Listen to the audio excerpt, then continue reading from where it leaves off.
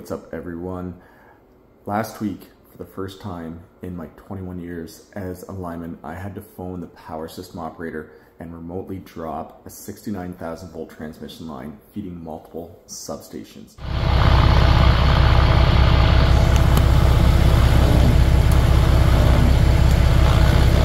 That clip that we saw in the first 10 seconds of this video was a 69,000 volt high tension fuse that pretty much failed and didn't do its job properly, resulting in the incident. The evening started off, I think I got called into work around midnight, I believe it was, and within 45 minutes of the first call, I lost 4 main feeders out of the substations in the area that I cover.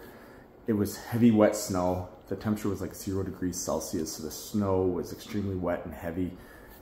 Just basically bowed down a lot of birch trees. These guys leaned right over, touched the line, so the majority of the calls were pretty quick. I'd actually restored power to every customer in my area within 3 hours. It was incredible. Myself and my partner Ryan, whom we met in the transformer changeout video. So the last call we went to was out of a 69 kV sub. When we showed up, the recloser, maybe 2 poles outside the sub, was open. That area there was extremely rural, so I didn't have any intel from the locals as to where the problems were. We drove the line, patrolled it, found 3 or 4 birch trees laying down over the 3-phase, cleared the trees, and went back to the recloser, closed it back in, power's all back on. That was literally the last trouble call that I had with this little bit of a snowstorm.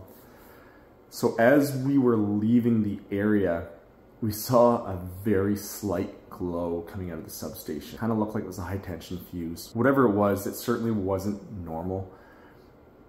Before we get into this any further, I do want to explain, and I've mentioned this in many videos before, that our procedures and many companies across the nation's procedures do allow for shutting power off in the event of emergency without going through your dispatcher. If there's a situation where people's safety is an immediate danger, we can always shut power off at our own discretion without going through our dispatcher. We can never turn power back on. Regardless of the situation, we must always have permission to turn power on, but to shut it off in the event of emergency, we do have a written procedure that covers us as linemen at the field to do so. That being said, it's extremely important that you know what you're doing. Again, I've covered this in lots of videos where I responded to pole fires. So that being said, usually this occurs with cutouts, sidelines. If it's on a main line, we can open the recloser. At the most, you might drop out 1,000-2,000 customers. But to shut off a transmission line, you better make sure you know what you're doing. When you make that phone call to the power system operator and say, I need this transmission line shut down remotely now, if there's any errors on your part, it's not going to be taken lightly. You're in this situation that happened to me the other day. In fact, happened to me for the first time in, as I mentioned, my 21 years as a lineman. I was dropping out tens of thousands of customers with this phone call. So we do have dispatchers for distribution and dispatchers for our transmission that we call power system operators. So I called the distribution guy first, the dispatcher from distribution, and the first thing I did was I opened the recloser back up. I was actually calling to report that we closed it in and everything was back to normal. I was on the radio and we noticed this small glow in the substation. Typically, if there's an arc, if you remove all load, the arc will go out. Not always, but oftentimes, especially if it's on a switch. So I just kind of mentioned quick on the radio, we closed in 8004 R009. We saw the glowing and I said, Ryan, go open that recloser back up right now. And I said to my dispatcher on the radio, we're gonna open that recloser back up. We both jumped out of the truck, went over, and we dumped that recloser. We were walking back to the truck, and from the time it took me to walk from 3-span back and then back towards the truck to see if the arc had extinguished, it had actually gotten much worse. And as I'm walking around the front of the truck, I'm trying to go through my head very quickly how we can shut power off to that switch. The only way to shut power off was with the disconnect blade, which is operated by a steel gang switch, which was actually located directly below where the arcing was occurring. So I knew that wasn't an option. Also, you cannot open those steel disconnect blades while they are under load. The recloser was open. That switch basically going to drop out the power transformer, the voltage regulators, metering equipment, not a whole lot. It was a possibility to operate, but in this situation where the arcing was directly over my head, and you can actually see molten metal falling to the ground. It was not safe to be anywhere near that substation. That's why we did remain about 100 meters away. I decided very quickly that my only option was to drop out the transmission line. So I called and I said, can you call the power system operator? I need this substation dropped ASAP. Now, I've been doing this a long time and I have a good relationship with him, but where it was such an unusual request and had such an impact to our system, I would have expected his first response to be, what's going on, or can we confirm what's happening? Just something for him, because at this point, he doesn't really have an idea of what's going on in the field. His response, my dispatcher's response was, okay, and I'll get back to you, basically, so we hung up the phone.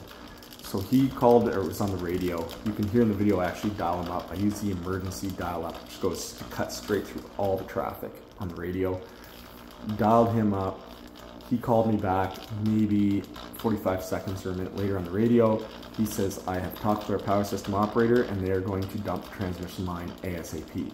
So that step was done, and at that point he says, are you safe? Is everyone safe? And I explained, yes, the high tension fuse is arcing quite badly inside the substation. We've got to get that arc extinguished. Once that arc was extinguished, I said, we can clear it using the gang switch above. Once that's cleared, we'll do a quick visual inspection to make sure there's no other further damage.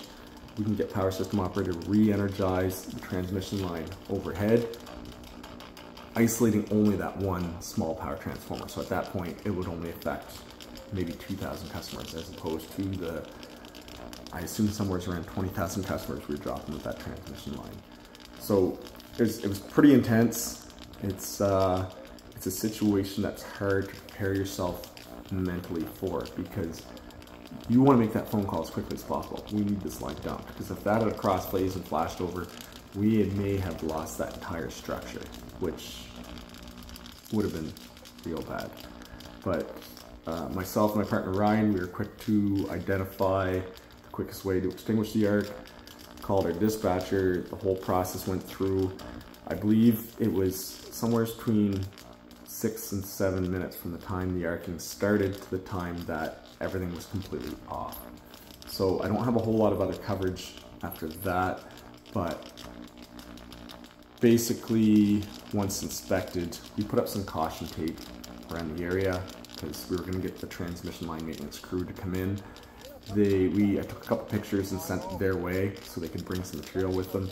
They had to replace the lower stack of the switch, bring in a new high tension fuse, and it's still kind of a mystery as to why that sparked up. I mean, there was some faults. The OR took care of that. The recloser took care of those faults. Why that high tension fuse lit up like that, no idea. Must have been a defect in it. Somehow those fuses are tested before they are installed. But just a crazy night, and I want to show you guys this coverage and to emphasize the fact that if you're a lineman out in the field and there's an emergency, you can typically shut power off, but make 100% sure that you know what you're doing. If not, you're going to have a whole lot of questions to answer.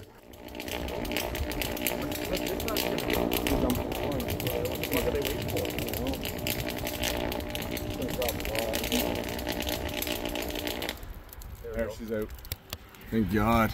Other than that, guys, stay safe, stay warm. It's freezing cold outside today, so I'm kind of hiding away from the cold, and we'll see y'all soon.